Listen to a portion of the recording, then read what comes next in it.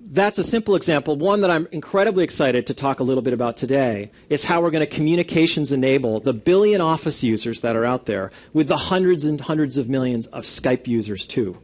Let me give you an example of what I mean by that. I'm going to jump over to Outlook. Now, in Outlook, you can see that we have presence here. Now, we've always had presence for our business and enterprise customers through our Link service, which is our real-time communication service for businesses. We're now excited to be able to have Skype integrated directly into Office. So when I hover over these people, this presence that you see here is actually coming from the Skype service. Here's my friend Tal. I can see he's available. Again, I get that same people card.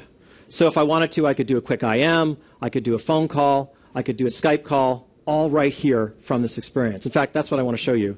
I could just click here, start a video call. This will start a Skype call to my friend Tal.